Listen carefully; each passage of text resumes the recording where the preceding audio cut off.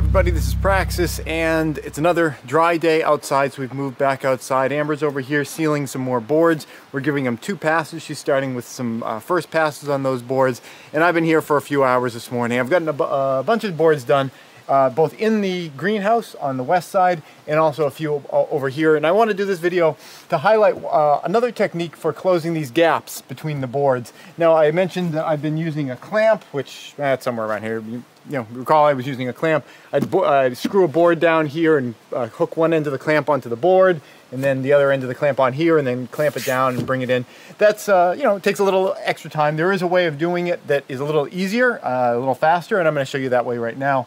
I've got all these nails, not nails at all, screws stuck in here, and there's one seated at the bottom, one seated up at the top, and all the rest are waiting to go in. So you can see the board's kind of floppy, and one of them is at an angle, and that's critical for the technique that I'm going to be using right now.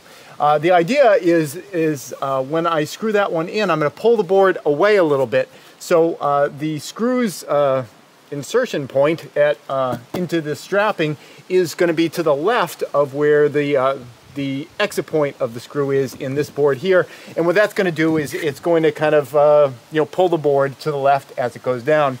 And that works just by me lifting the board up slightly as I do it. So I'm going to pull the board away a little bit.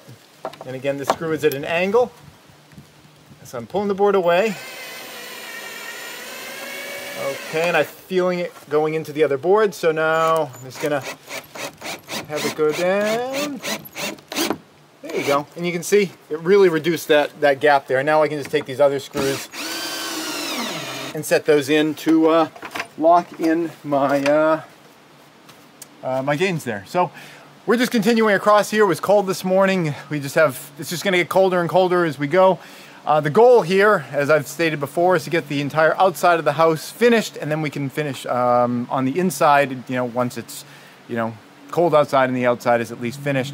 The upstairs floor is completed in terms of stain. It is gorgeous. I'll show you that as soon as I can. That second coat of golden oak finish that we put on there really came out beautifully, and you know, like I said, I'll show you that next time we're inside on a rainy day. But at the moment, we've got at least three, I think, sunny days, and we're going to use them outside. That's it. Thanks for watching.